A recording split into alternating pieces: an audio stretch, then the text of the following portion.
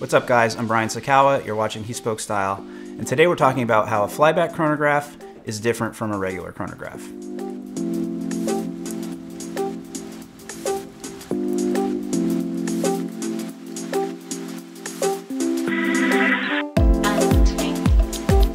Alright, so just a quick definition up front. A chronograph is a watch with a complication that allows you to measure elapsed time. Basically, it's a stopwatch feature on your watch. And the way you control this feature is by using the pushers on the side of the watch, which are typically found at 2 o'clock and 4 o'clock.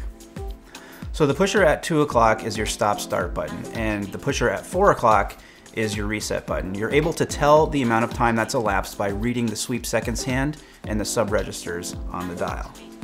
Now the watch we have here is the Carl F. Bucherer Monero Flyback in rose gold with silver dial, and you can see that it has two sub-registers. The one on the left side is your running seconds, and the one on the right side displays the minutes that have elapsed when the chronograph feature is running. Alright, so what separates a regular chronograph from a flyback chronograph? Well, one very simple thing. With a regular chronograph, in order to reset the sweep seconds hand, you have to stop the chronograph from running before you hit the reset button. And if you try to reset it while it's running, you're not going to be able to. Now with a flyback chronograph, on the other hand, you can.